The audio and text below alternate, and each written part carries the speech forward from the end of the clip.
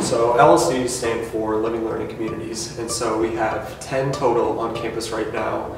We are advancing to a few more, potentially next year. And so these are floors that have like-minded students.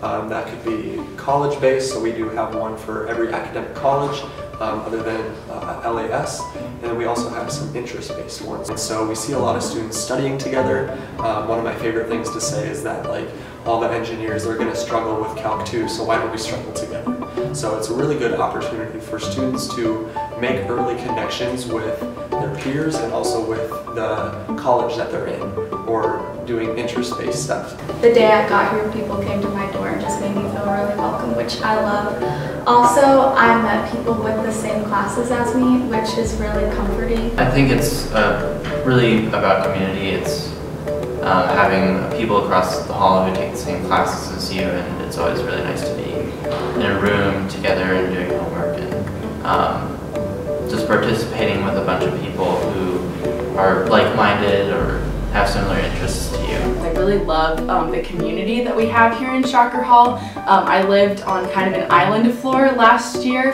where we didn't really communicate with other people in Shocker Hall, and I really wanted to work on that, and I really wanted to build community on my floor so that I would know more than 5 people on my floor. It's just a different experience because you do see these people all the time, and these will be people you're with throughout college. We are constantly trying to see what works for students and what can keep them in their academics, and making sure that they succeed not only on a social level in the dorms, but also an educational level throughout the entire campus.